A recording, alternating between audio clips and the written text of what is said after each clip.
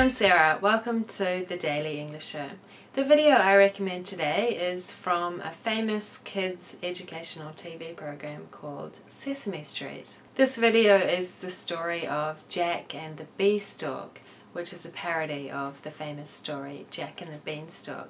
My favourite part is when Jack gets to the top of the beanstalk and he says, "Gee," and then a bee comes along and says, "Not G, it's B." G is similar to wow or gosh. G, exclamation, especially American English. A word that some people use to show that they're surprised, impressed or annoyed.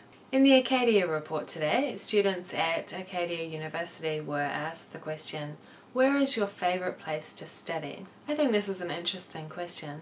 When I was studying Japanese really hard, I studied in all kinds of places. When I was going for walks, on the train, at home, in libraries, cafes, restaurants, even bars sometimes. I liked the variety of studying in different places, but I guess it depends a bit on what you're studying too. So what do you think? Where is your favourite place to study?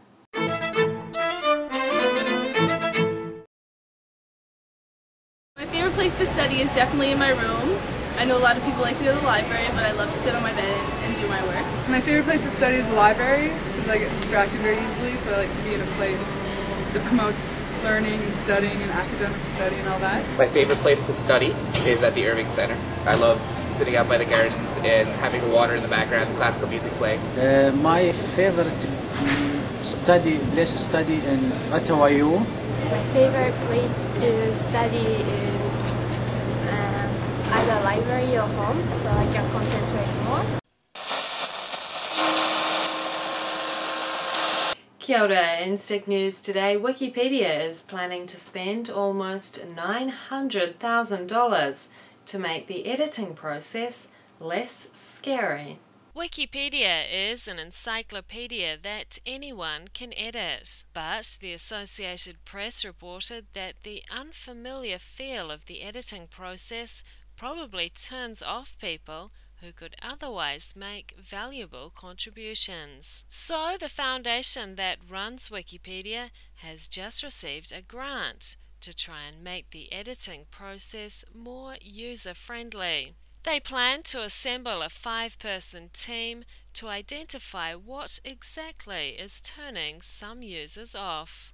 And that was Stick News for Thursday, the 4th of December. Kia ora. It was a pretty warm day today, so I decided to go for a walk in my new neighbourhood and take some photos. I saw some trees, the library, the fire station, a convenience store and a cafe, the city hall or council buildings, however you want to translate it. It's called yakuba in Japanese. I also saw a dental clinic, and I don't know what this building is. It's some kind of government office. This looks mysterious. Maybe it's the department that deals with alien contact. At 4:30 it was 6 degrees, quite warm for this time of year. Today's word is distracted, unable to pay attention to somebody or something because you're worried or thinking about something else. In the Acadia report today, someone said, "I get distracted very easily."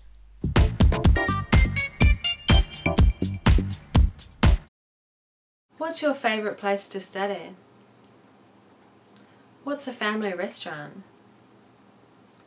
Fast food? You don't like studying at home? How about at the library?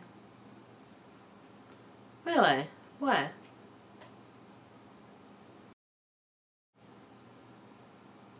I quite like studying in family restaurants or cafes.